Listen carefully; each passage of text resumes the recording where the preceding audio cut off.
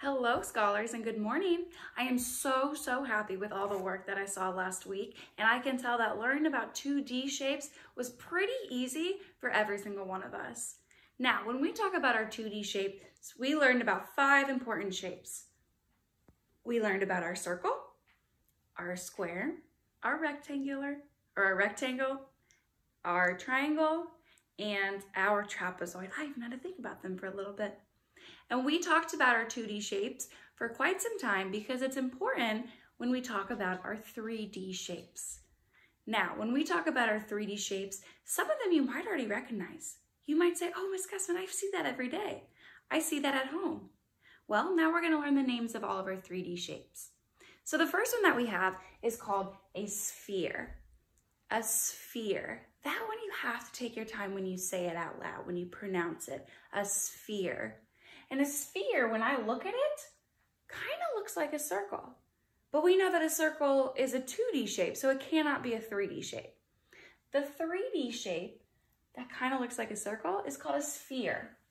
And this is what you would see in your home or at school, and you would see a basketball or a soccer ball or a bouncy ball. Those are all spheres. And you should probably already be thinking by now, oh, Miss Gussman, I have that. I've played with a basketball. I've played with a bouncy ball. All of us have. But the name of that shape is a sphere. The next one we have is this shape right here. And as you can already tell by looking at it, we have a 2D shape right here, and that's called a square. But a square is a 2D shape. So what's our name for the 3D shape? And that is a cube. A cube.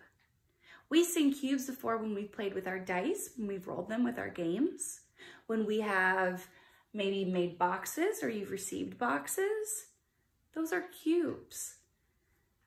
Our next one over here is one that you see probably in your kitchen a lot. This is called a cylinder. And I can see up here, I can see some 2D shapes of my circles. But when we have our 3D shape, it's called a cylinder.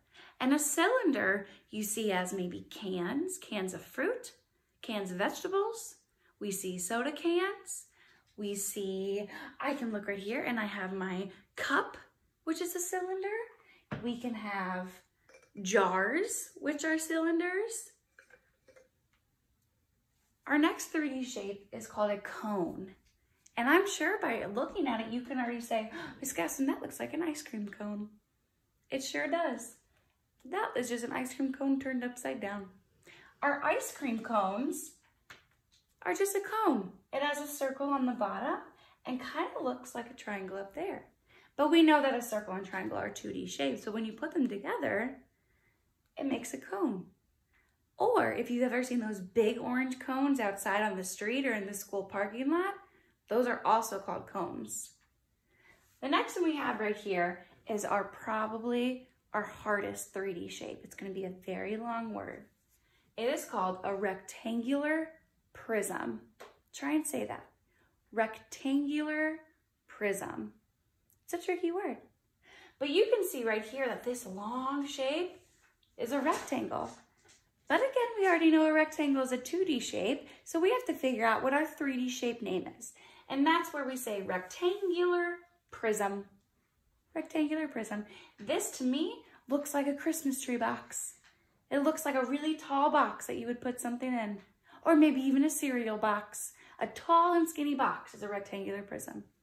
And our last 3D shape that you're going to see over here that I'm sure you already know the name of because we learned about it when we learned about Egypt and pharaohs and tombs. A pyramid. A pyramid has triangles on all the sides. But again, we know that a triangle is a 2D shape. So our 3D shape is a pyramid. So scholars, 3D shapes you can find everywhere. I'm looking around my home right now and I can see cones and I can see spheres and I can see cubes and rectangular prisms. They are everywhere.